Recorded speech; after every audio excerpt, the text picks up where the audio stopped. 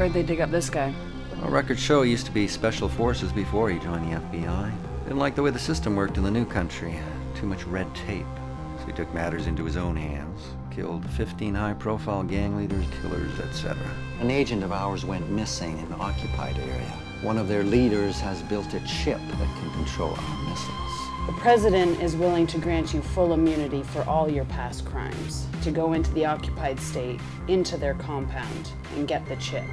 When do we leave? Come on!